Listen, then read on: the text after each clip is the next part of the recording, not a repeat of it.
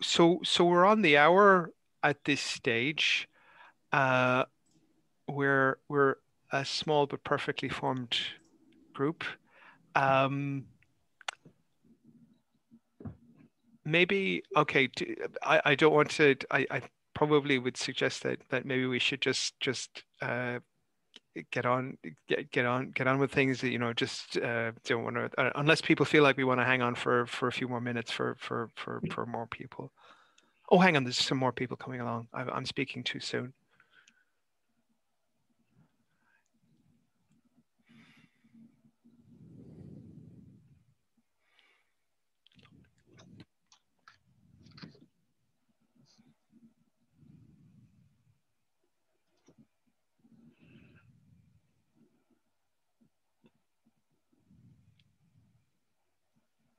Hello to everybody else who's just arrived. If it's okay, let's just give people one more minute to settle in, and then we'll get started.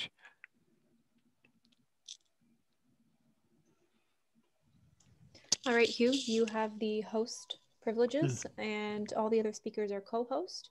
Your Lovely. session is recording, so you are set to go whenever you feel like you'd like to start. Alrighty? Great. Thank you very much. Not a Okay, problem. thank you. Thank you. All right. Um, okay. Okay, so at this stage, why don't we get cracking then? Um, for those of you who have just arrived, again, I'll just sort of pop into the chat. There's a Google Doc which has just got the notes for today. Let me, if it's okay, I'm just going to share my screen for just a moment.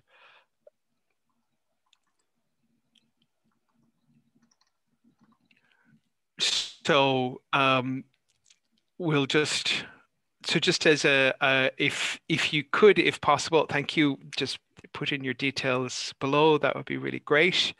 If it's okay, I'm just going to say a few words from myself. By the way, my name is Hugh Shanahan.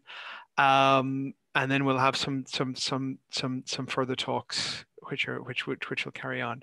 So if it's okay, I'm just going to just go to my very quick presentation here.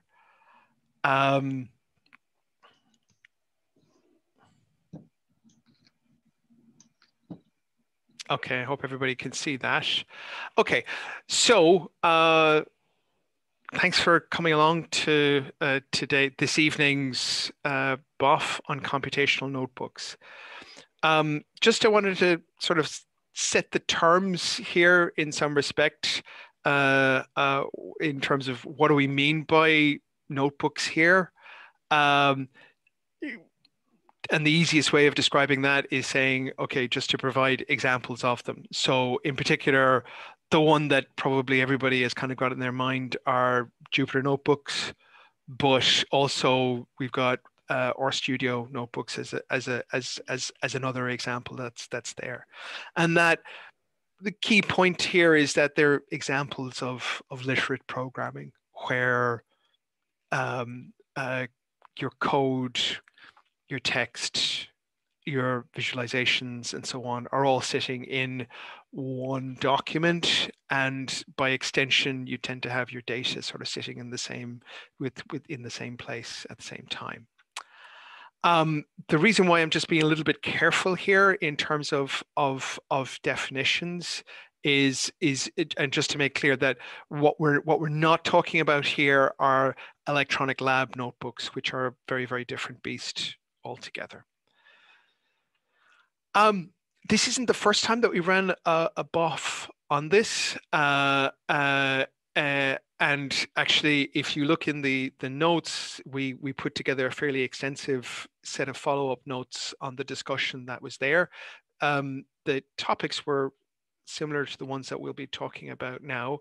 And indeed, if you look at the GitHub page that's there, there's actually a proposal to set up an interest group. And that was all kind of like done and dusted and ready, and like, okay, let's move on. And then, well, COVID happened, and then suddenly we all had 101 other things to do at the same time. So if just to move back to the agenda for today. If it's okay, we'll start off with Martin Fenner from DataSite. So he'll be talking about his the experiences of using notebooks from DataSite, and some further thoughts that he has there. Patricia Herterich from DCC is going to be talking about archiving and preserving notebooks, and this is something that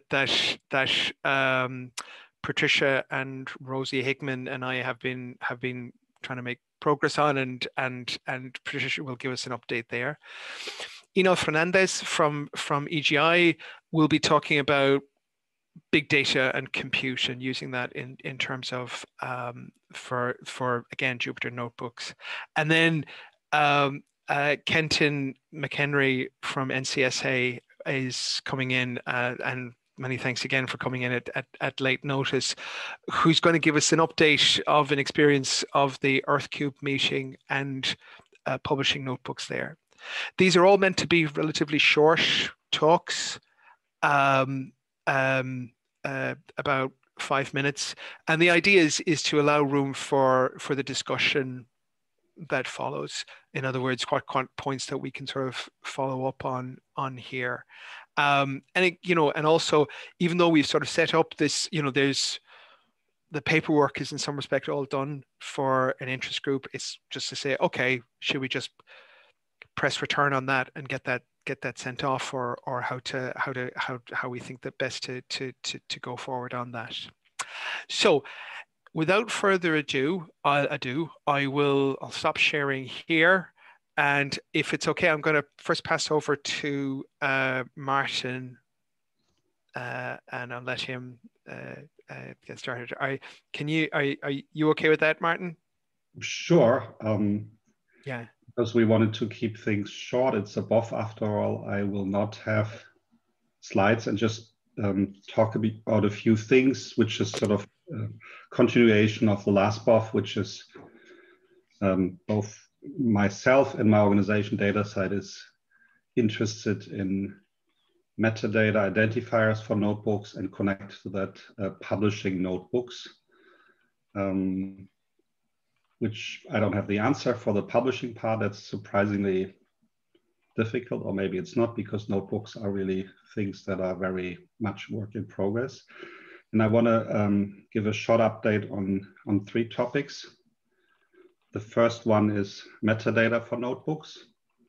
And for me, at the end of the day, a notebook is software. So it's a sort of special beast, but it's probably closer to source code and executable code than to text documents that you read.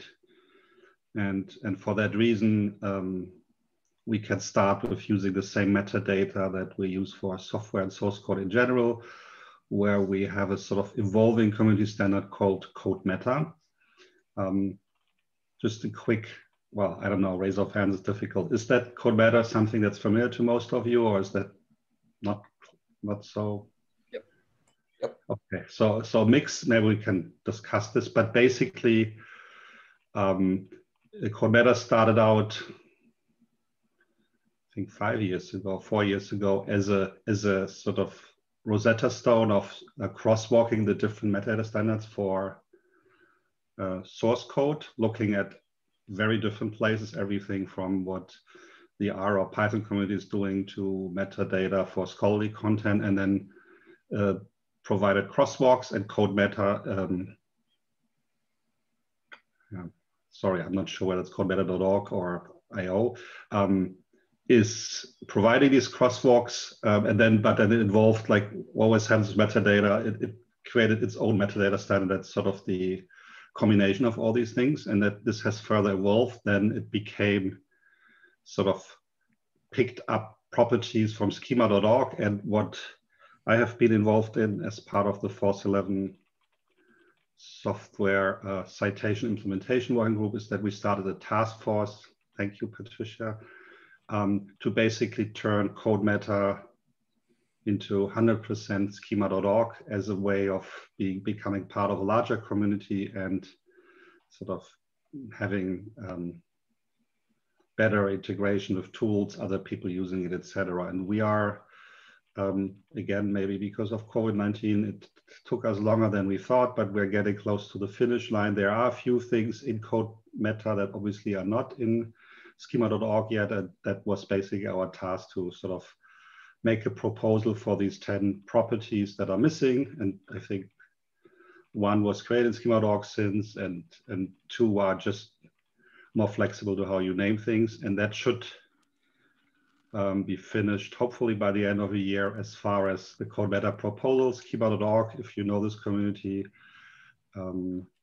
it's quite open, but it's quite unpredictable whether this is then something that sort of easily makes it into schema.org and then code meta is a subset of schema.org, or whether this becomes a discussion that takes longer. But at least it's a standard that's quite generic that everyone can use, and there is sort of not enough, but there's also tooling to generate this, because it's probably still too painful to, for example, if you have source code and then you want to generate a code meta file, put this in your repository, that's still a little bit hard. And there's definitely, that's one of the areas where more work is needed.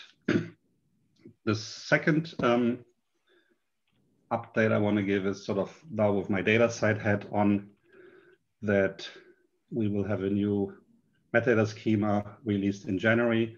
And this will, biggest change is better support for text documents, so that you can say, and sort of we have a sort of control vocabulary of currently 15 content types. One of them is software, one of them is text, and the latter is very generic, obviously. And we will add sort of about 10 more, all flavors of text documents.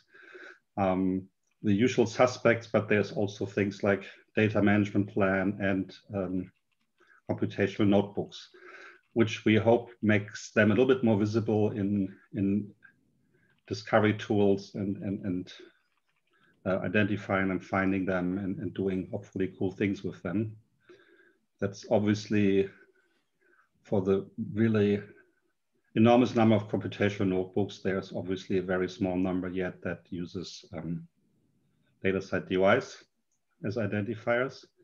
And finally, I want to report on an activity that we did in a European grant-funded project in the last few months. A project called Freya, which is all about identifiers and metadata. And we wrote quite a number of computational notebooks, in particular 10, where we had somebody basically spend 3 months on it to really document them and make them reusable. And they're all about what we built in this Freya project called PIT graph, which is scholarly resources connected in a graph. And that's sort of another story. But the important piece is we use these notebooks to basically query and visualize this graph. And then, of course, we also registered these notebooks using code meta and using DOI metadata, and they are now part of this graph, because notebooks have people who wrote them, contribute to them. They have ORCIDs, we have grant funding, we have data sets generated, etc. So that's just an example, and that's quite generic. You can do this with data sets, with other content types. But computational notebooks, of course, can also be linked to other content, and that's the part of metadata that is particularly interesting for DataCite. If we think, for example, about publishing notebooks, that obviously you want to see connected to the things connected to them, and that, of course, also includes versions, etc. So this is just, it was a small exercise, if you will, but it's just sort of what we knew before, but that notebooks are really a good fit, not only for the kind of things that notebooks are good at, but also for demonstrating using metadata, using identifiers, and working with them. And I stop here. Brilliant. Thanks a lot there, Martin. Is there any chance to find those notebooks for the PID graph? Can you pop a link into the chat there, or will you just find them on the DataCite site on the DataCite web? Yeah, not having slides, I can see what I can put in the Google Doc in the chat so that you can just follow links and learn more. And like all good notebooks there or most are GitHub, and they're linked to my binder so you can run them without installing, etc.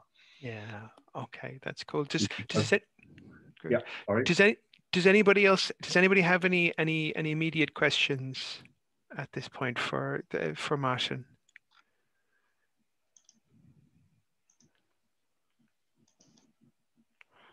Well, I just a quick thing to say, if people shouldn't feel shy, about, we won't worry about raising hands and stuff like this. We'll assume that people are going to behave. Okay. If not, thanks a lot, Martin. We'll move over to Patricia and the archiving and preserving notebooks. Are you okay with that, Patricia? Yeah, if I can figure out all the sharing of things and Zoom setups. Not that one. Not that sharing. Present on this part. Hi everyone, my name is Patricia. I work for the Digital Curation Center based at the University of Edinburgh. I'm a librarian by training, and so is Rosie, who I'm like presenting on behalf of here, doing the night shift from the UK. And because we're both like coming from the library side, archiving and preservation is kind of our interest topic, because we feel that a lot of lecturers at the university increasingly use notebooks in their teaching. Actually, the University of Edinburgh is running their own computational notebook service offering. But we feel that, unlike other material that is used in training and research, the archiving and preservation part isn't necessarily thought of yet. I think I've seen some familiar faces and names in the room, so I apologize for those who still have really good memories from the session in Helsinki last year. I added in a little throwback slide, and that was my starting point back then. That basically, if you think about preserving a computational notebook, you can do that on various levels. You can basically transfer it into a PDF and a text file that takes a while, all the interaction that you actually might use a notebook for. But then that's a standard piece, a standard document that most of the preservation systems can deal with. You can preserve it in a way that you can view it, and that all the interactive parts, at least the results of those, like images or videos or anything that might be created, are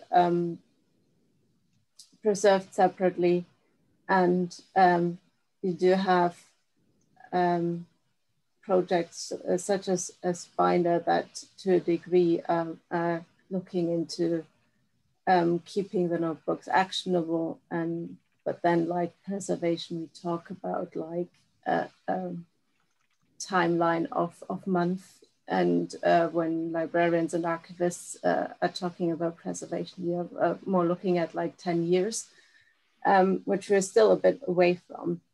So this is basically the starting point that I gave more than a year ago, thinking of what we do if this is relevant at all. And it turned out in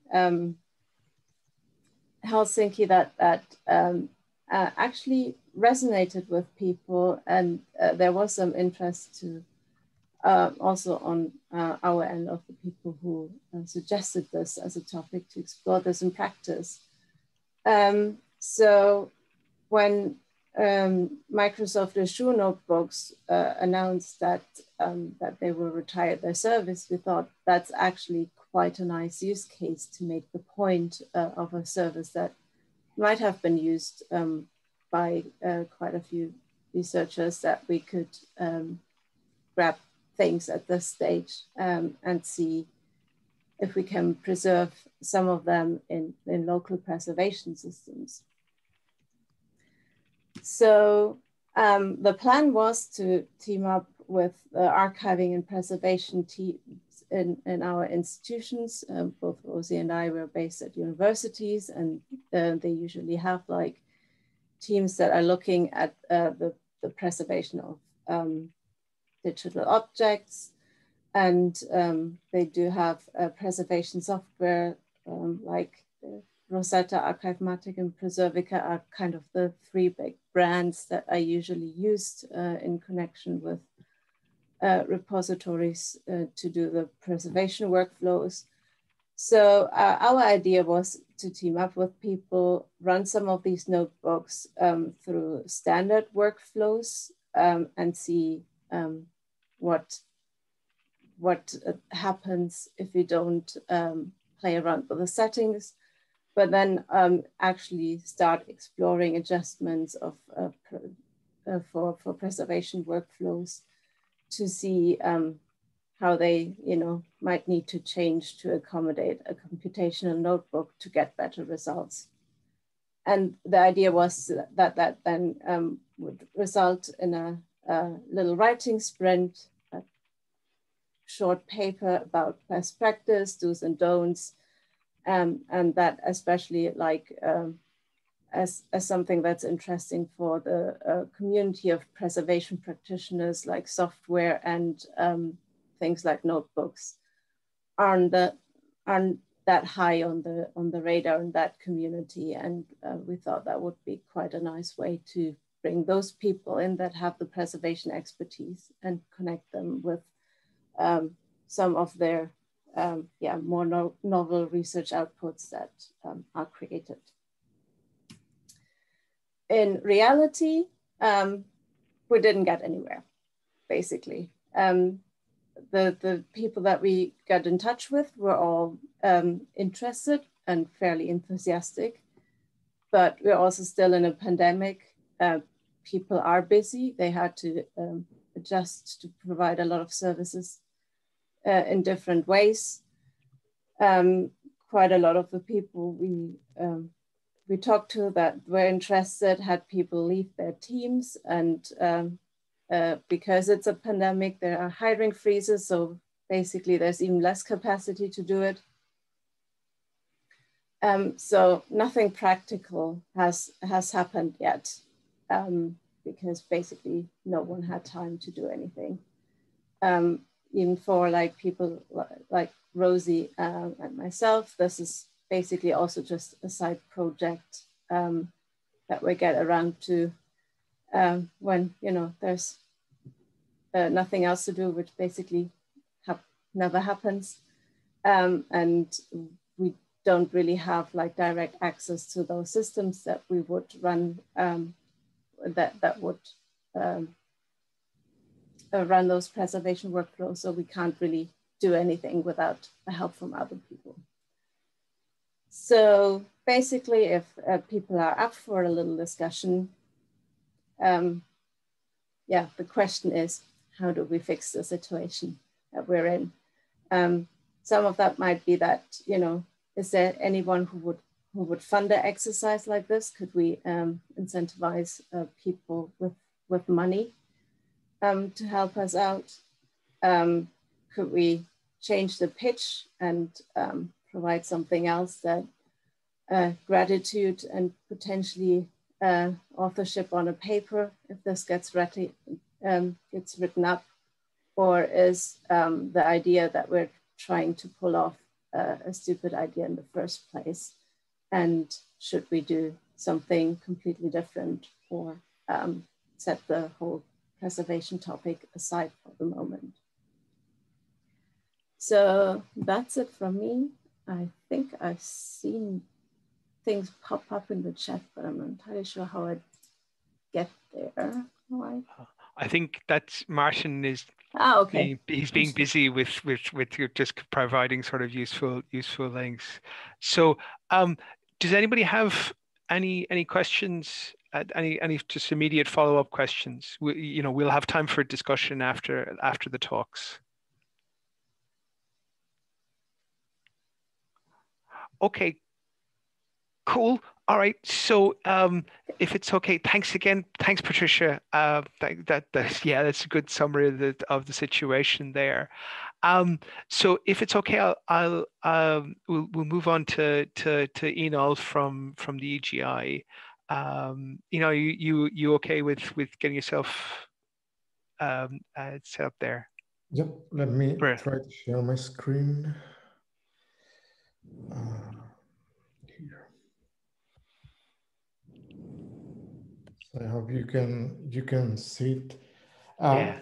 So I prepared a small presentation on what we are doing in EGI, and I was doing a bit of exploration of what's going on in the HPC world.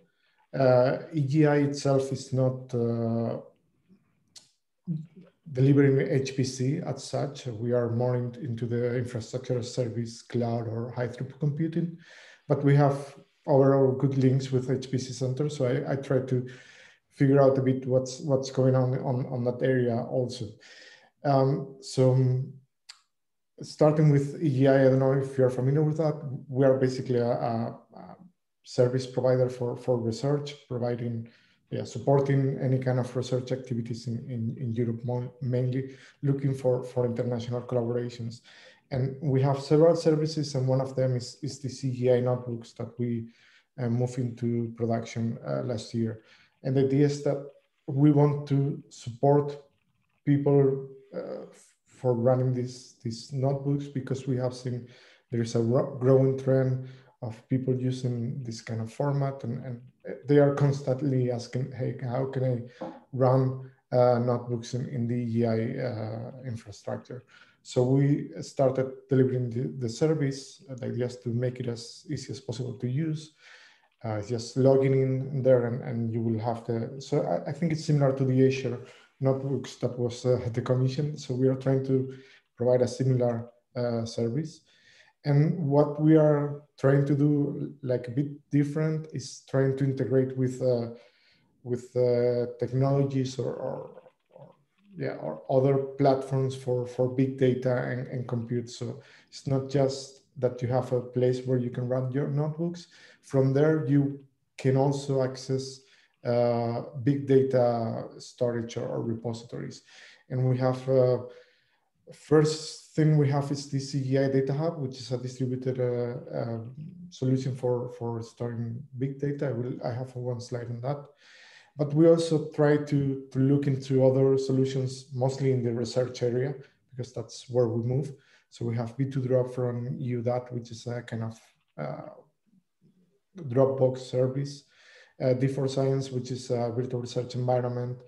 They have also some kind of storage there, and we integrate with them. And we have played a bit with some communities, and if they have anything in storage that can be exposed as volumes in Kubernetes, we have played around to make that happen and make it available in the service. So we are quite open to listen to what people need and try to accommodate that. And one thing that I think it's nice, it's not just that you have this kind of predefined services integrated, this data hub, B2Drop, etc. We also have included into the service a refresher mechanism for the identities. So at any time you will have a valid token that you can use to access any other service. This is just a small code snippet. Maybe it's not very relevant, but it's just reading the token and accessing another kind of EGI provider to get, in this case, a list of servers. So the idea that we want to promote here is that it's not a closed system. You can connect to other stuff and try to deliver whatever you want to deliver in the notebooks as easy as possible. Just some comments on this data hub, this other service that we have in EGI. How it works is basically it's able to have like a distributed collection of providers that they call the one providers, is calling technology. So this hosts the data, and this central piece here, the one sum, is able to understand where each data is located. And when you read the data from the notebooks, the data will be moved accordingly, so you can access directly as a regular POSIX file system. So it's quite convenient because you don't need to change anything in your workflow, let's say. And it allows you to access data from remote sites. And this is something that people ask a lot. How can I have the notebooks? Now I want to access data that is located somewhere else. So how do I do it? And this is one solution that we are providing. So this is kind of the EIS offer, and I've been looking into the HPC world. I found there was a quite interesting workshop last year in the US about Jupyter in HPC. There were a lot of contents, and I extracted mostly kind of two main ways of interacting with HPC in the notebooks. The first one would be running Jupyter directly in the HPC system. So it's like a job that you submit, you start the Jupyter notebook and you connect to that. There are solutions included in Jupyter Hub for doing that with the spawner, but there are also kind of more manual or semi-automated solutions. One thing that people is doing is, for example, this is from the Barcelona Supercomputing Center. They have the solution called COMS, it's COMS Superscalar, and they have a notebook ready version. So the idea is that they start this notebook on Mare Nostrum, the supercomputer at Barcelona, and from there you interact with the hardware using the notebooks, and it seems quite successful. One thing to be taken into account in this approach is that HPC systems normally have a lot of restrictions. For example, external connections are not allowed. So probably you cannot so easily connect your browser to the HPC system. You probably cannot download data for analysis when you submit this kind of notebooks. So this is something that works, but you need to be careful what you do and how you do it.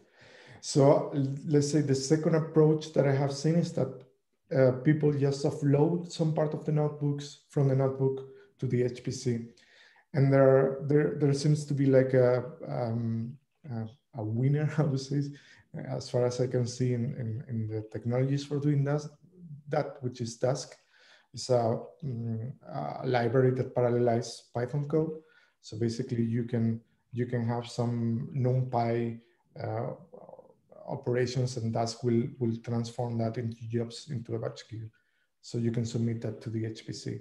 And there are others that I have just two examples from last week that I will show. And one thing that I was wondering, maybe this is a question for the group, is whether people is running the whole notebook as a batch job. So not having like an interactive thing, but submitting the notebook and then just getting back the result and visualizing it, which is something that should be easy to do, but I don't know if it's really relevant or not. But when doing the slide, I thought, well, maybe that's something that may interest someone.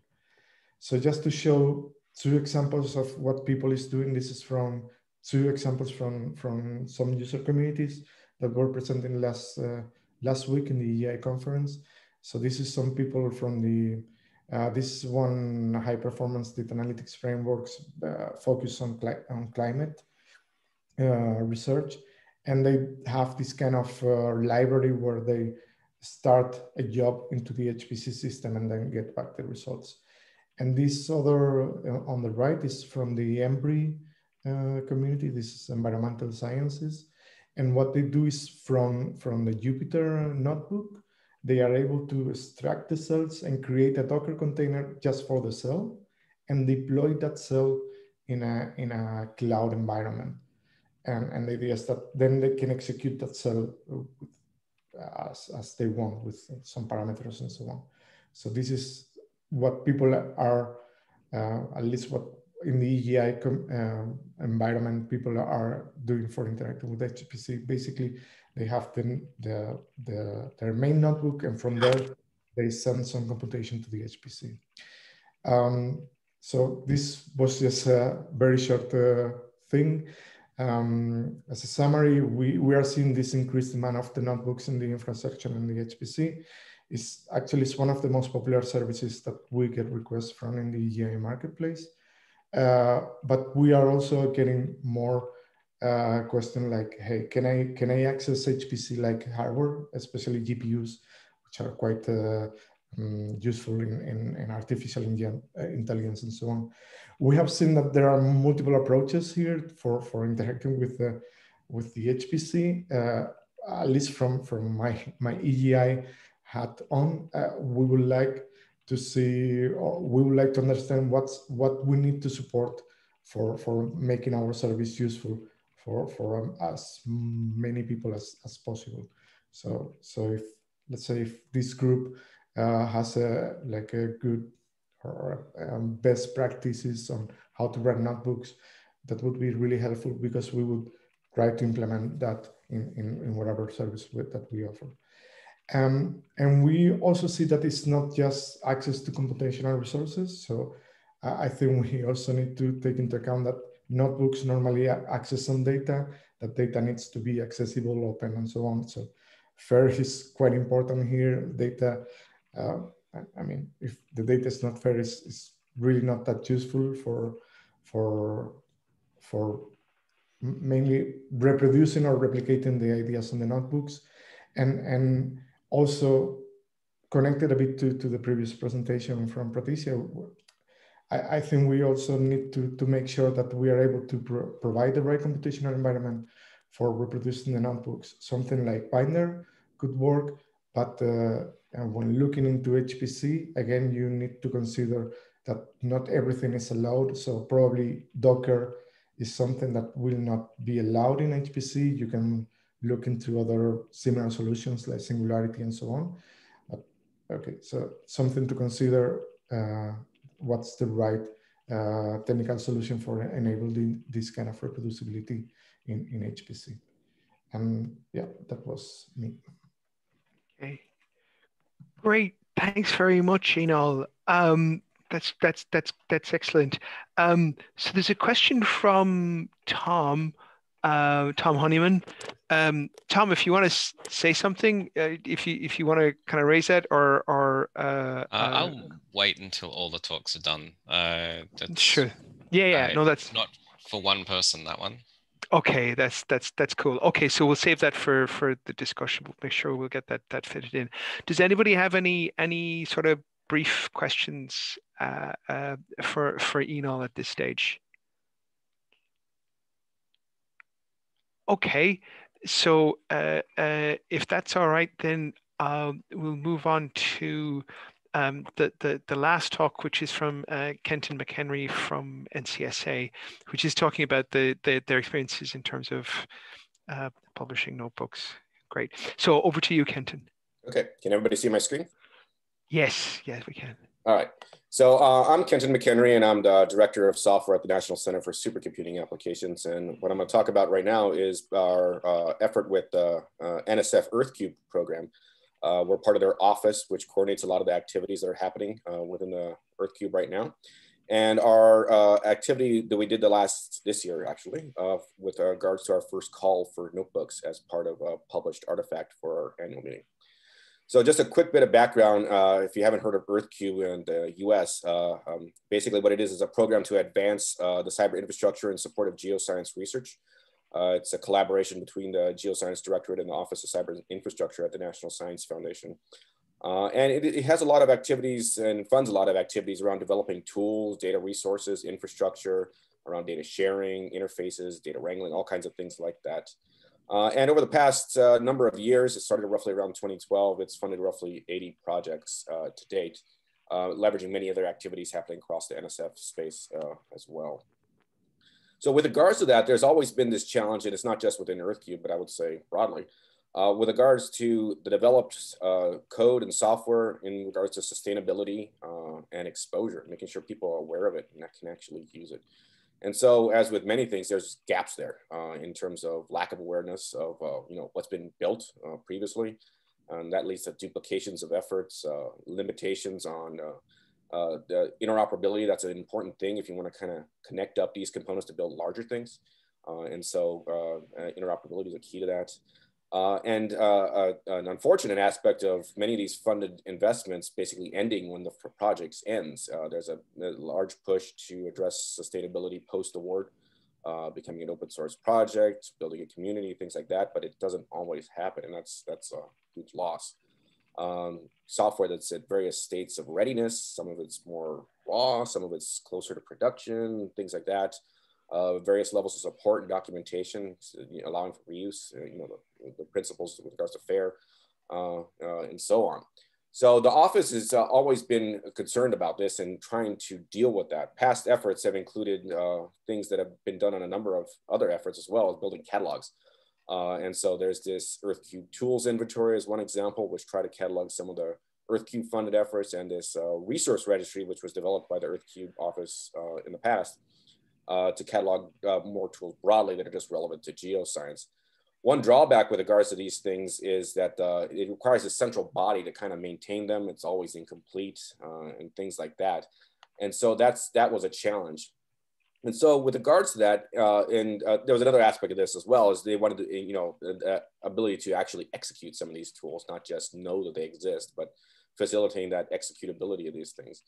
So Dave Volker on the technical architecture committee for the EarthCube program, had this idea of, in terms of low-hanging fruit, could we do something with notebooks to kind of capture and document, software that's being developed out there.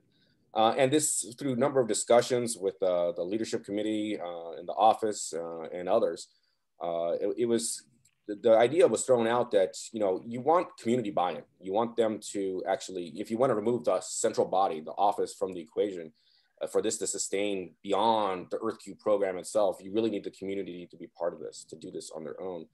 And so this idea of making it something that's worthy of being called a scholarly object came to light.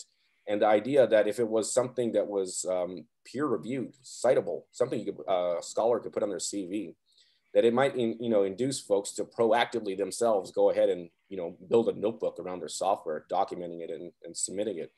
And so we had this idea of a call for notebooks. So we have an annual meeting each year as part of EarthCube. And so for this year's annual meeting, we made this call for notebooks the main mechanism for submitting papers, instead of papers, notebooks, to the meeting, with the idea that they would be peer reviewed and those that were accepted, published. And so this is the call here, and it was a bit of an experiment to see what would happen. We were hoping it would be successful. And to a large degree, it was. I think we were all pleasantly surprised. So I'll just outline some of the key aspects of this. So with regards to the submission process around this, we would just ask folks to basically submit an abstract and a link to a notebook hosted somewhere on the web. We did this just because it allowed us to leverage our current system for submitting papers and posters without any more modifications. So it allowed us to leverage that. In terms of the notebook type, we left it completely open-ended because it was an experiment. And so we suggested, obviously Jupyter, or even MATLAB, things like that. We didn't really make a restriction there.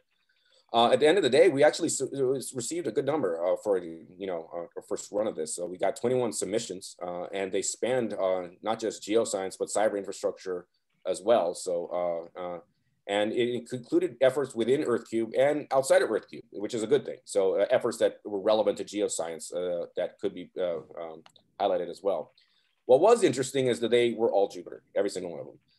And so for future calls for notebooks, we might actually make that restriction because it would facilitate reviewing if reviewers didn't have to worry about multiple ways of doing it.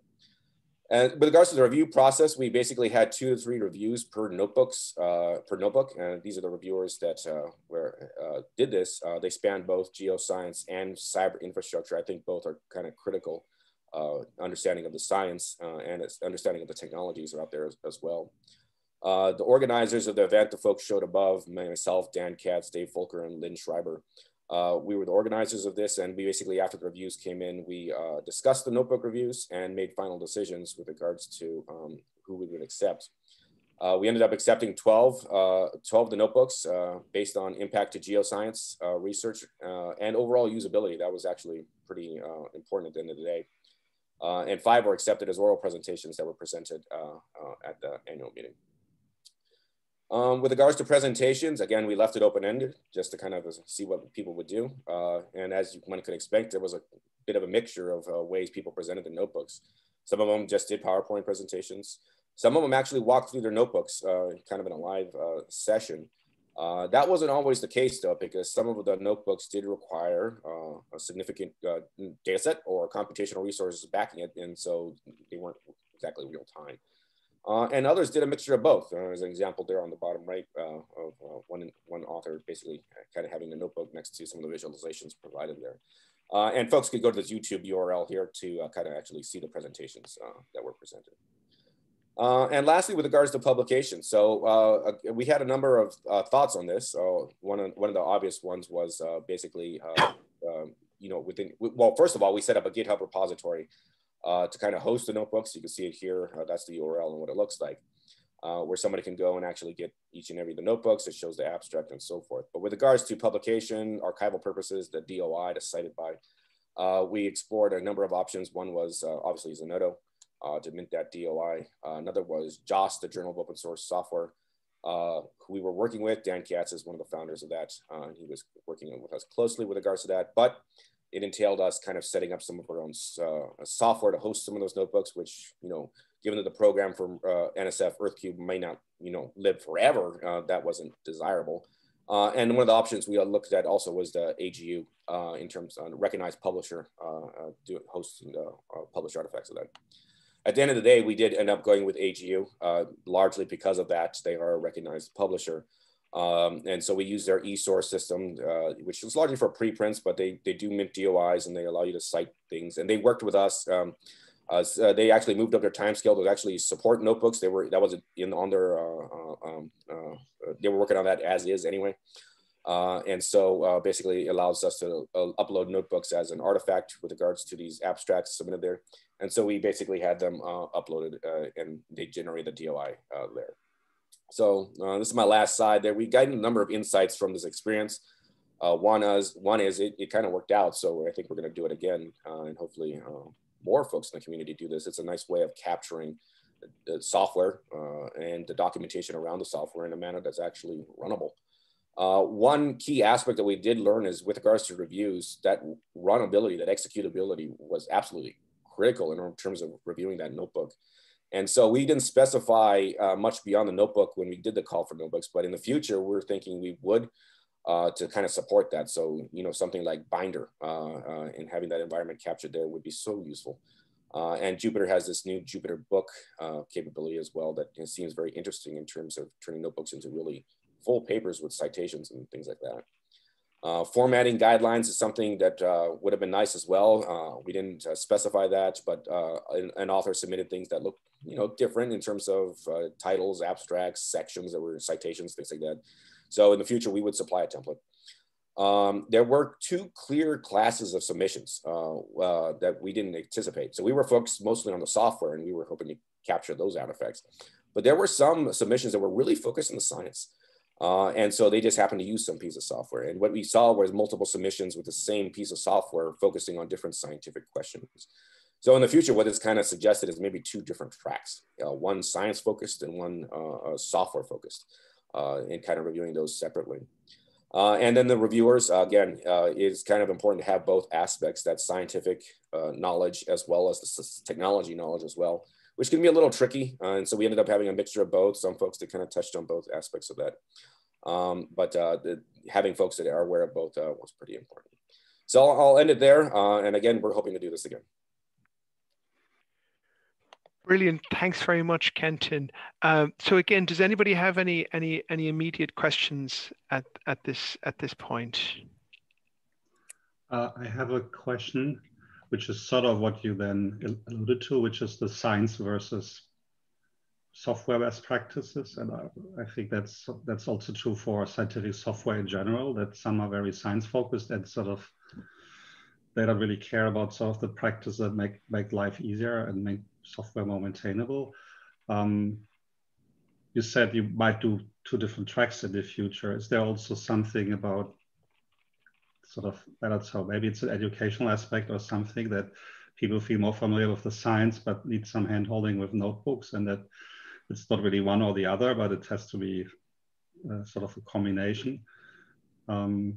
So I don't know if you continue this, is that something you thought about, of how you, there's interesting science of how you make the notebooks, let's say, more reusable, because it's sort of easier to just adapt to your needs, etc. And it's also that you make sure it's still around 2 years later and runnable, etc. Yeah, that's a good question. And a big part of what the office and with the leadership committee of EarthCube have been doing and just finalized was basically a document kind of, it started out as a kind of a description of the standards and practices for EarthCube, but what it really ended up being was best practices. And it kind of outlines some of those aspects as, you know, what should you do with your code, how should you document it, leveraging things like Docker to containerize, you know, the environment, things like that. And so there is that aspect as well of, you know, kind of addressing that. I would say with regards to the main motivation, at least for me, with regards to separating out a science track and a software track was, you know, reviewing papers, you know, as part of, you know, our scientific careers as well. When you see the same thing coming in again and again and again, it feels like it's a duplicate paper, but it's, you know, in the case, duplicate software. And that seems strange, but it's different scientific questions. And so that kind of seems strange to me. As we were seeing the same software coming in and again and again and again. And so I think this would alleviate some of that, a little bit of awkwardness with regards to that. It's different scientific questions, so it's very relevant. It's just happening to use the same software. Thank you. All right, great. Okay, so it's we have, I think, about 40 minutes left at this stage. What I've been trying to keep up, you know, people have been filling in notes and so on like this so far, but we're just moving on to the discussion. And again, if it's okay, we'll just kind of do it pretty much in the same order as the topics that in the order that things were spoken about. So I've kind of just been talking with the speakers and so on. We're just trying to put together some questions. So the first topic that we have here, and just to know, we're not going to try and have breakout groups or whatever. I think it's for this number we can just have this discussion here. So getting back to Martin's talk, I think it's kind of interesting, Martin's point in terms of saying, okay, notebooks are software, basically. Okay, let's stop worrying about it. And I've sort of seen lots of what I would call fairly tortured discussions about what is, you know, really, what is a notebook? Is it this? Is it that? And so on. And I think it's also interesting the way what Kenton is talking about. And I mean, this is one thing I kind of wanted to throw out there. Should we be thinking about trying to classify different types of notebooks? I mean, you're seeing one example there of science heavy versus sort of, you know, novel science rather than and novel software. Do we think that there are other, you know, different types of classes of notebooks that can be done, or, you know, can they be classified, or is this kind of an exercise in futility? Is the bottom line there? What are people's thoughts on that? What would be the purpose of that, Hugh? I mean, Yeah, sure. No, that's a good point.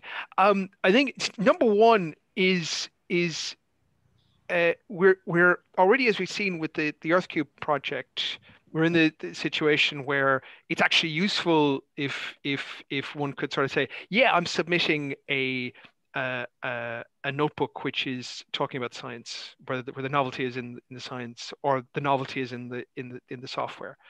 I've seen, if we talk about Enol's work, we have other cases where you have notebooks which are more like a front end to a data set.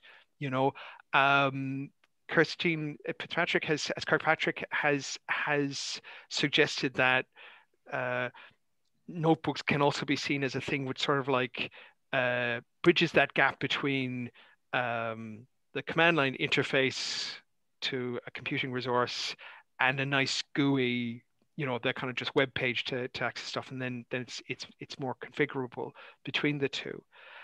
Those are sort of four different examples. They have four very, very different kinds of goals, and the thing I was wondering about is, are people, in the first instance, are we, when we get into these very, very long and tortured discussions, what is a notebook? If we at least are able to disambiguate things, then we can say, oh, okay, yeah, this is this type of notebook. It feeds in, and yeah, here's the sort of appropriate avenues that are there. Now, I think the thing that's asking is it possible to do that kind of enumeration? Does anybody think that, or is it just like, no, we can't make up our minds at this stage? Well, I might throw in one more thing. Is I meant to mention this with Martin's question. Is with regards to notebooks, and he mentioned archival aspect of it, preserving so it's runnable. There's a lot of stuff out there that's services, and so how do you capture that? So 10 years from now, can you run that notebook that's calling an external API on some service somewhere? And from an archival perspective, that's a tricky question. Yeah. And that's something that's kind of what Patricia has been leading on to there. So, Martin, do you have any thoughts here, or are we just overthinking this? Well, I was more thinking of the sort of spectrum between the narrative and the code. Yeah. While this is sort of somewhere in the middle, I think it's closer to code right now. It might change over time, but I see it's sort of most people that experiment with new environments for writing, for example, scientific articles. It's usually you put in the notebook in a smart way that your figures are automatically generated, etc. That it's a full writing environment. I think we're not quite there yet. That's why I said maybe closer to code. But also, at the end of the day, I don't really care. I think notebooks are so popular that they have a sort of are distinct. And that's enough for me, which is not your question about sort of different kinds of notebooks for different purposes, but really more where they fit in the sort of the bigger picture of scientific outputs. And what I found interesting in Canon's presentation is, of course, what always happens, and also with software, is that you write a software paper, because that's sort of, whether it's in JOS or somewhere else, to make it more sort of following the norms of the community of this is science. It has to be a paper that describes the software if you want this to be cited rather than the notebook itself. That's a palette that's also common. There's data papers and other kinds of things. Which for me is just that we are at a transition. All right. So does anybody else have other thoughts on that question? So Hugh, from my perspective, I think that the conversations, when they start to get tortured because they want to define notebooks, I don't think that that's helpful. I do think that all of the use cases that you laid out and the context in which they're used and how they're used is incredibly interesting. And I could imagine, the work that you do when you do training, that you're sort of laying out different ways to use those notebooks. So I think it's the use cases that are interesting, less so than the idea of trying to define a notebook type or something. Okay, so in that respect, there's kind of room to say, oh, okay, actually trying to enumerate different types of use cases of notebooks and say, yeah, here's what we see kind of out there in the wild is something that's there. Okay, yeah, thanks very much. Okay, excellent. So if it's all right, we'll kind of move on to Martin. Unless there's something else that you wanted to kind of talk about specifically there, I'll kind of move on to the stuff with respect to Patricia, if that's all right. Of course. Yeah. Okay. Cool. So rather than me being very woolly there, Patricia had some sort of really clear questions in terms of the work that's there, in terms of herself and Rosie kind of have, they're sort of running into sand, even though it's an interesting project. And I've kind of been in the calls, loads of people have been saying, yeah, this is really good and really interesting. So, and she has very, very three very, very clear questions, which is number one, how, what's the best way to do people have ideas for funding this project? Josh, I don't know, you just written something in the chat. Is this talking about Sloan? Thank you very much. Is that relevant, pertinent to this particular question, or is it on something else? No, it was on a previous thread that I was just logging something that was relevant. Okay, no worries at all. So sorry, Josh, I'm not looking at. Oh yeah, obviously you're going to try, but I mean, it's does any people do people have for a project like this, which is fairly small scale? Does anybody have any sort of ideas on funding sources that could support a project like that? And again, I'm not looking at you, Josh, in particular, but just looking for ideas for what people might have at this point. So I can't speak to the archival section, but I can say that I've just recently put in a proposal to the Government of Canada to hire a staff member to look at connections between data sources and notebooks and other and the VRE community. So the idea here is, because I represent the World Data System and we have a lot of data providers, I want to make sure that our data assets are available. And when I look at this talk, by the way, all these talks were excellent talks, and that really gave me a lot to think about. But I don't know that traditional data repositories have a clue how to make their data available in a way that a notebook would want to consume it. And so that's something I'd like to start looking at. So if I do get funded, then maybe in March, I'll have a dedicated staff member who can start looking at some of these things. But nobody knows.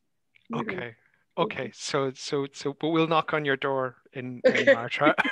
And say, hey, yeah. Okay.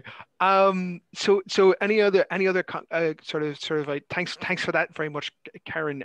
Are there any other thoughts at this point on that point there? Not very concrete, but I spent a lot of time the last few months on sort of in the context of EOS, or European grant funding, on working on what is needed for research infrastructure. The focus was basically totally on kind of just talks about how you actually adjust the view of 3D rendering, because that's probably one of the challenges of 3D rendering. Hello. Is just, sorry. Oh, that was a bit odd. Sorry, Martin, do you want to say that one more time? Basically, this was thinking about what is needed for research software in the European infrastructures, and obviously a lot. The focus was, I would say, almost 100% on source code, because that's obviously the first step. If you don't preserve it, everything is lost. But I think we sort of touched on the discussion of that's not enough. You have to do the next step. And of course, the big picture is you have, I don't know, containers and everything can be executed again in 20 years. But I think the notebook is a small step beyond the code. And I think that's sort of for the preserving notebooks and having things that can still run. That sounds like a good next step in this direction, which means there was nothing concrete. But if you're still in Europe, Patricia, maybe there's opportunities that come up in the next few years. I don't know whether Scotland counts as that. But that I think with notebooks, doing that next step feels much easier than some of the more complex computing environments that you have to reproduce and preserve. Okay. So just asking, Martin, is that like things like the EOS co-creation fund and stuff like that? Or is there? Oh, this was more thinking what calls should be made in 22, 23, whatever. And it was not detailed enough to say we need a call going out for preserving the notebooks. And I can put a link to the document that describes this, which goes in a very different direction, but just for context. Okay, yeah, that's cool. I mean, I'm being a bit indiscreet. We kind of, it's actually part of a EOS co-creation fund, and that was a lot of work for a small sum of money, but never mind. I'll tell you about that over a few drinks.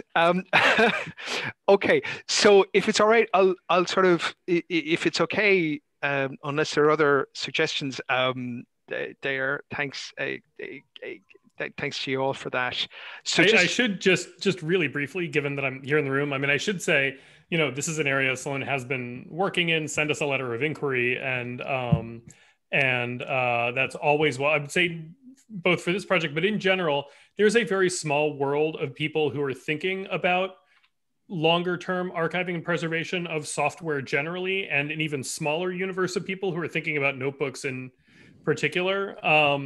For what it's worth, what I've tended to see is people starting from near-term stabilization using containers and Docker and things like that, and then pushing towards longer-term archival standards, as opposed to projects that have tended to like really think about archival workflows as they're traditionally understood, and then moving them towards software. I don't think it's an either or project, but I've seen fewer people from the more conventional archiving world thinking about using those tools, as opposed to folks using BIFLA or some of the other some of the sort of, you know, emulation-based archiving frameworks, and then thinking about what are the metadata standards, things like that. So yeah, I think I'd love to hear more. All right, great. Thanks very much. Thanks very much, Josh. Brilliant. Okay, so if it's all right, I'll just move on to the kind of the next question, which is if money doesn't work, how about charm? In other words, as Patricia put it better, you know, we have people who are clearly interested, but it's just not on people's priority. You know, they just can't prioritize the time, at least right now. How, you know, can people looking at this, do you think there's a better way to pitch it and sort of say, yeah, this really sort of fits in what you're doing now? Does anybody have any thoughts there on that? I think that was one of the driving factors, and it was a colleague of mine, Clara Narstead, who brought this up, is make it in the interest of the scholar in terms of tenure and things like that. And so that was what she was kind of motivating with regards to that peer review as a way of motivating folks. But then it's on their CV, you know, it's a published artifact that, you know, when they go tenure, maybe someday, you know, it's a piece of that. And so that was kind of the thought there. Okay. Yeah, no, that's a very good point. I think so far we've been kind of talking to people who are very much from the archiving community and so on. And I think there's a thing we're kind of saying, yeah, we do this, and actually there could be, you know, there would be a paper that might come out of that and so on. So there's that kind of direct grab in there. We hadn't thought about how to say to academics, you know, people who just use notebooks, oh, okay, if you do this, this would work. But yeah, I think that's certainly a very, very good point that you're making here. Does anybody have any other ideas on that? One small point that I just want to like underscore in the EarthCube, in the story of that pilot, one of the things that I was most excited to hear was that you got ESOR to expedite being able to handle notebooks as an object, because I actually think there's a question about sort of putting notebooks in a formal workflow, but I also think there's a tremendous amount of interest in forms of gray literature. There's a surge in attention to preprints right now. I think there's a lot of generative activity and a lot of open space where you can get people's attention in the contexts of, you know, preprint servers, working paper servers, things like that. These sort of, you know, catch-alls for gray literature. And I'm actually quite excited to see the movement of notebooks into those spaces, alongside what I think we've seen a bit more, which is the movement of snapshots of notebooks via Zenodo snapshot or something into static data archive, you know, snapshots into data archives. I think the notebook maybe is a little more of its, you know, of a family resemblance with other kinds of like narrative gray literature, but the platforms haven't really been able to handle them natively yet. So it's exciting to hear AGU made that move. Okay. All right. That sounds great. And just to add to that, yeah, from what we understood, it was on their roadmap, but they actually accelerated it. I would like to say because of us to help us, but I don't know that. But one aspect that did become clear too is to really make these notebooks useful, you really need computational environment around it, data storage as well. And so it's not just the notebook. And so in the geoscience world in the US, there's I think it's just the US, there's an effort called Pangea, which is trying to do some of those things. And those seem interesting in terms of doing a little more in terms of allowing people to use these notebooks. Okay, that sounds great. Okay, this is all really interesting, but I appreciate that time is sort of ticking by. So if it's all right, I'll kind of just move along. The other question that Patricia was asking was, do we need is there a need to change the plan in some respect? Is this the wrong direction? It sounds to me as if, oh, see you later, Josh. It sounds to me as if people are saying, no, what Patricia and Rosie is doing is really good. Just find a way to make it happen. I think, but you might have other, the idea of taking notebooks and running it through the standard archiving software as a first step. People seem to agree that that's a good idea. Am I getting the right vibe there? I'll take that as a yes. Okay, so if it's all right, I'm going to kind of move on to, so we've got 20 minutes left, well, in fact, 19 minutes left. So if it's okay, we'll move on to Enol, and in particular talking about HPC and so on. So Enol, if I've picked up these points wrong, please contradict me. So the first one is if there's anybody here who are who are attending here, who are involved in HPC, do people have any sort of stories or of use of interacting with notebooks?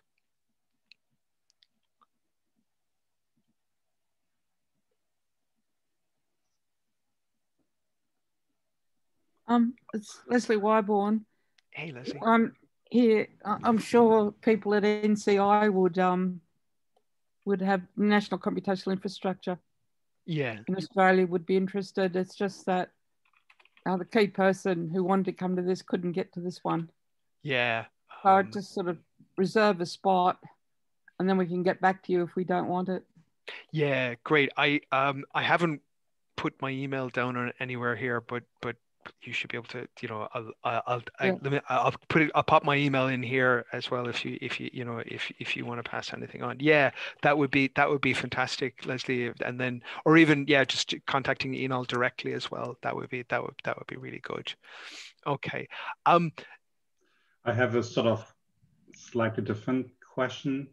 So for the things I'm interested in, mostly metadata, that's sort of not so heavy, and I don't need HPC, but do we think that the general trend for notebooks is to run them in the cloud because it's just so much more convenient and easier now, and sort of the lone person running it on their desktop is not dying out, but that's not the main use case anymore, or will not be, just like everything else moves to the cloud, and that we should think sort of when we discuss this, that it's really a shared environment, whether it's HPC for these kinds of data or just for convenience and making it easier to share tools. And what is the feeling? If I don't know whether I made myself clear, because I run most notebooks just on my desktop, and that's fine in terms of compute, and I can share them with version control, etc. But that's still a hurdle for many people to set up the environment and all that stuff. Well, I mean, if I can jump in, so I've used Binder and Colab and stuff like so. Stuff I do with notebooks, I tend to I do it on my laptop and just and do that. For teaching, I tend to use Colab or Binder or whatever, simply because I don't trust, my department server to run, 150 instances of a notebook all at the same time. If I know I can just kind of go, yeah, it's fine, and just let them get on with it. That's a very, there's that kind of very, very practical. Now that's sort of a specialist use case, although actually I think that's one thing that we haven't been talking about is education, and how notebooks are used in education, which I think is pretty awesome as well. But yeah, that's so it's it depends on the situation. Yeah. Yeah, if I may add here, I think also we have seen requests for notebooks mainly when you want to share with others. So notebooks, hosted notebooks in a cloud, let's say, when you want to share or do these kind of training events where you want to make sure that everyone starts from the same place. You don't want people to install things in their laptop that you cannot really control. So people will have different libraries and you will run into trouble sooner or later. So having this kind of cloud service is really convenient for trainings, tutorials, and so on, and also for sharing. That's at least from the EI point of view, that where we are seeing more demand or requests. Yeah, I guess the other thing is that other thing that if it is up on the cloud, then at least for that instance, all the environment is all there, all the right libraries, all the data, and that's what's really key, I think. Yeah. Okay. Okay, have the same environment. Okay, that's great. So again, I'm sort of pushing the pace all the time. So apart from Leslie, thanks again for that comment. Is there anything on the HPC users? Any other thoughts there? If not, I think I'll kind of move on to the other question that Eno wanted to ask, which was, again, it's kind of getting back to preserving things, which is if we're thinking about notebooks that run for HPC, what are the things that are really, really important there in terms of the data sets that sit in the notebooks, or trying to capture the computational environment and so on? If I've kind of picked that up in the wrong ways, please say so. But do people have thoughts about what kind of what they'd like to see in that priority?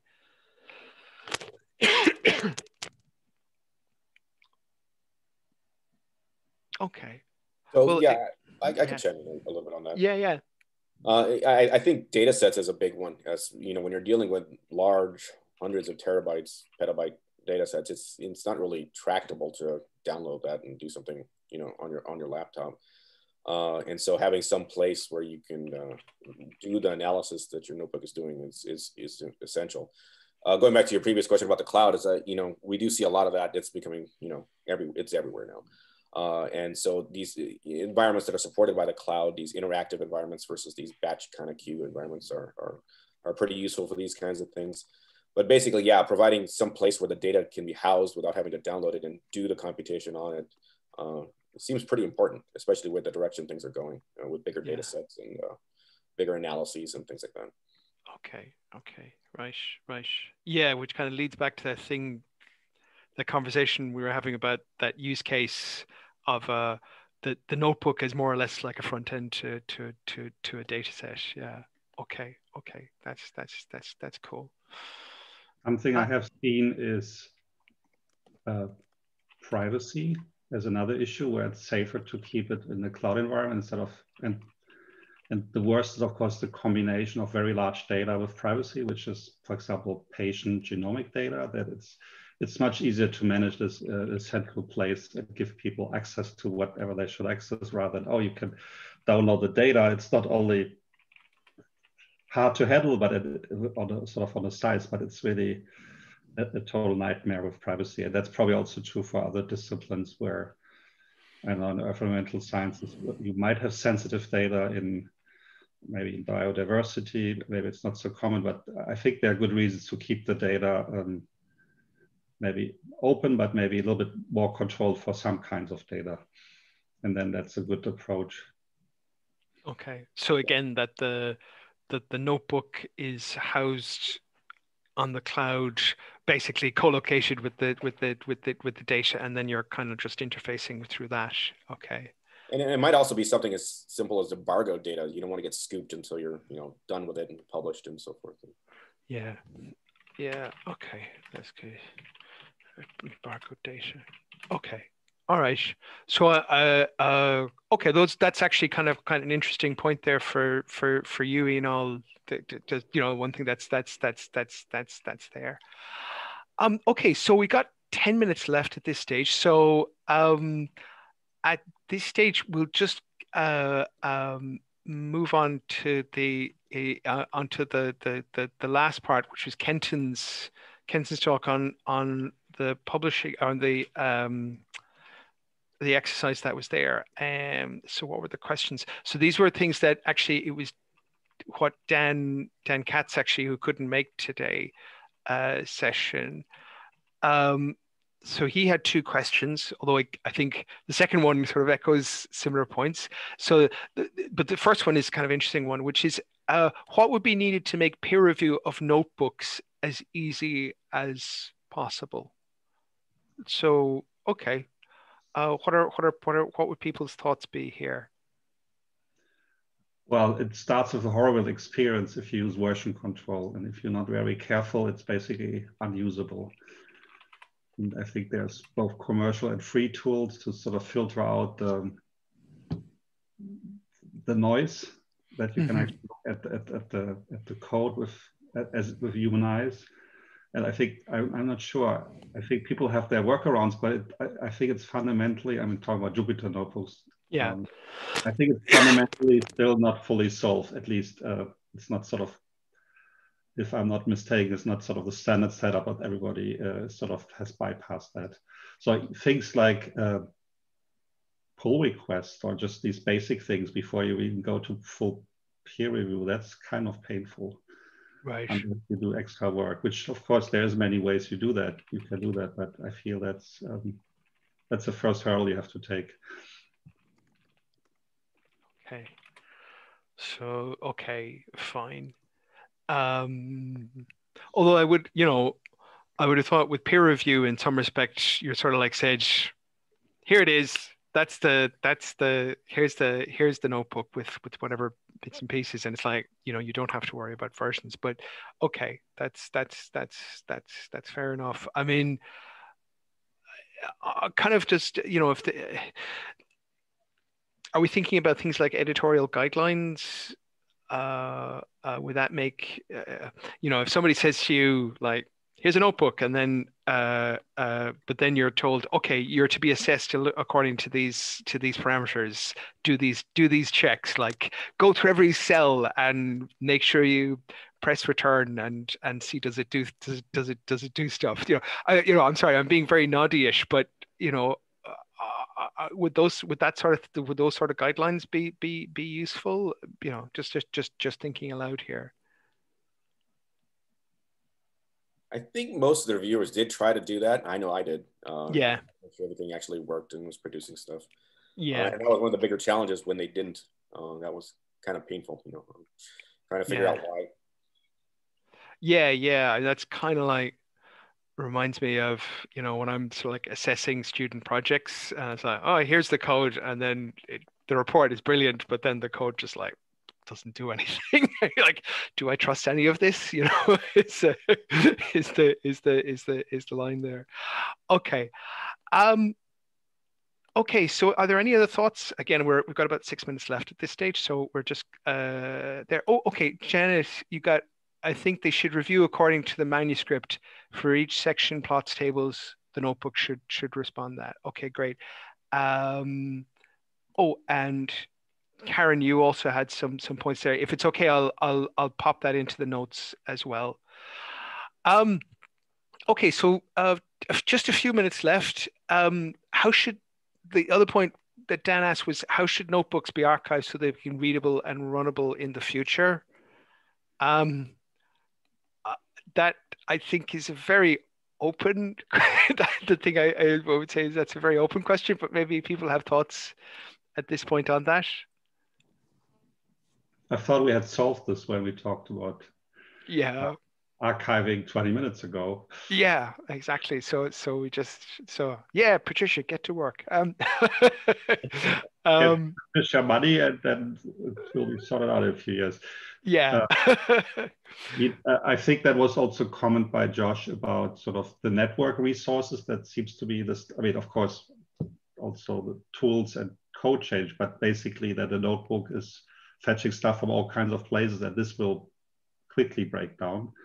It seems to be one big hurdle. And I think there was a reference to a project in the chat, but not sure. I didn't know that. Yeah. Okay, fine. All right. That sounds. But if the notebook is, if you have all the data, it's not about fetching data from various places as a first step. That I think it becomes easier with preserving, because then it's just, here's the data and here's the computation on them, and that is all to check. But that's easier to preserve, I think, than missing dependencies on things that, they're just external resource you can't control. Okay. All right. That sounds good. Okay. Just thinking on that, maybe there should be kind of a classification on how easy to preserve is a notebook. So let's say we have these kind of notebooks that are easy to preserve because they don't fetch data from the outside world. So we can handle those in some certain way. I'm not an expert, so and these are easy to handle, that's it. Those that fetch data from external sources, maybe there are some further classification that you can do, saying, okay, this is fair data, so in principle, it will be accessible in the future, given certain conditions. Other, you can say this notebook will never be able to preserve because we know it's impossible that you, I don't know if that's useful for kind of an archiving kind of procedure or process that may be put into place. Yeah. Okay. That's it. That is a good point. I think I have vague memories from the Helsinki session last year where people talked about like a bit that we might need some terminology to describe notebooks, either how complex they are or just how worth it is to preserve them content-wise as well. So I think like that's the other thing that archives usually have like criteria for when something goes in, and I don't think we do have an idea yet for, what would make a notebook especially worth preserving. So, yeah, complexity and which workflow it requires, plus then actually classical selection criteria, I think definitely something that would be a next step if we have first trial figure out in the preservation bit. Okay. I wonder if that's something Code Meta could maybe capture. Yeah, but then you capture metadata that describe whatever you did, which is important, but is that enough? Yeah, I don't know. Well, definitely a starting point, I would say, see like how much you can tell from Code Meta of how that behaves in a preservation system. Like worth for example, a shot. I mean, for me, an easy one is, does it call an external service? That makes it, jeopardizes it in terms of longevity. Yeah. I mean, what I think, I think notebooks are very much something that works, and it's sort of everything that makes it more complex is sort of has been pushed forward, and that includes archiving. So I would think if you use notebooks for, I don't know, for your PhD thesis, that the first step would be you fetch all the data, and then you archive this particular data set that you're working on with the notebook, instead of just running the notebook, getting the data, and really no way to make sure you get exactly the same data set when you run it again a month later. So that there's just a little bit more of sort of standard practices that, yeah, notebooks are so easy that people probably just jump ahead and archiving data, especially if it's a query, so sort of dynamic data, that's also not easy. Sure. Okay. So the process is kind of, everybody's getting quite chatty now, and we're just out of time. So I just want to say, so at this stage, if it's okay, we'll wrap it up at this point. Thank you all for coming along, and thanks specifically to Martin. It's very late for you. Sorry, Patricia. Well, thank you. About the same time as for other people this call, so I don't feel any better. And Enol, likewise. Sorry, very late for you. Patricia, almost as late. And Kenton, thank you for short notice. Thanks everybody. I'll try and sort of put these together into some sort of notes and share these with you sort of going forward. All right. So at this stage, we'll wrap it up at this stage. Okay. All right. Thank you all, and we'll see you all hopefully at some stage in real life. Okay. We'll hold on to that one. Okay. Take care. Bye-bye. Thank you. Bye-bye. Bye. Bye. Bye. Thanks, everyone. Bye. Oh, Hugh. Yeah. Before you go. Yeah. Here. I've been Hey, copying the chat for you at the end of your document. Oh, yeah. That's fantastic. Thank you very much. I really appreciate it. I did miss about 10 minutes in the middle. So if you want to take another complete copy, because once you drop it out, once you get out of Zoom, you lose the chat.